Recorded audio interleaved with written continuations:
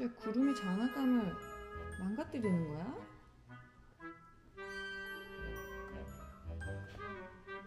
오, 쥐돌이 죽네.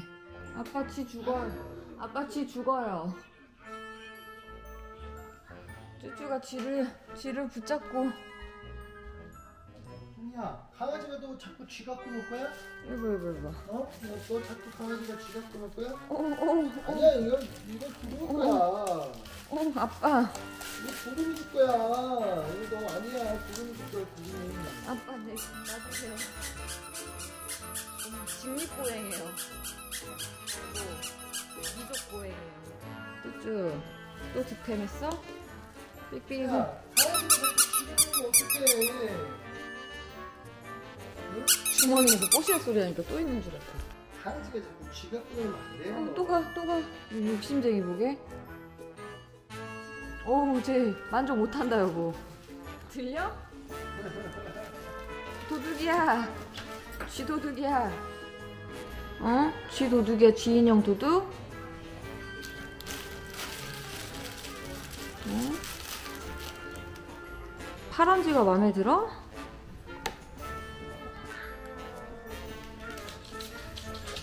오, 깜짝이야.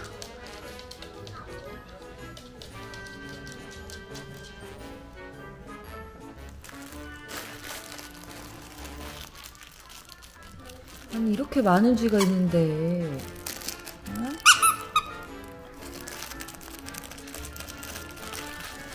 새 거를 탐내는 것이야? 아니, 우리 무소유 쭈쭈 선생님이 이렇게 집착을 보이시지?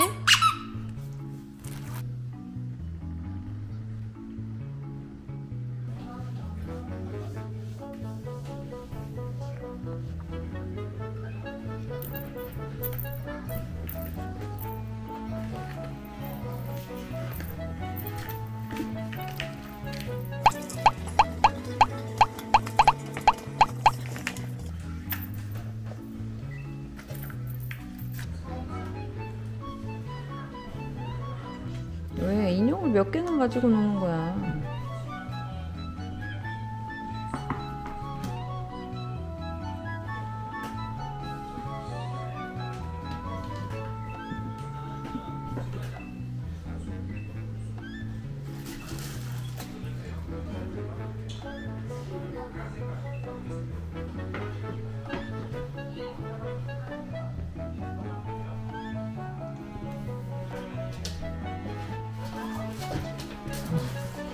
또 득템했어?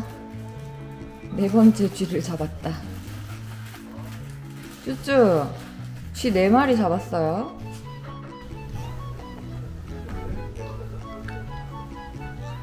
쥐돌이 잡아왔어? 엄마한테?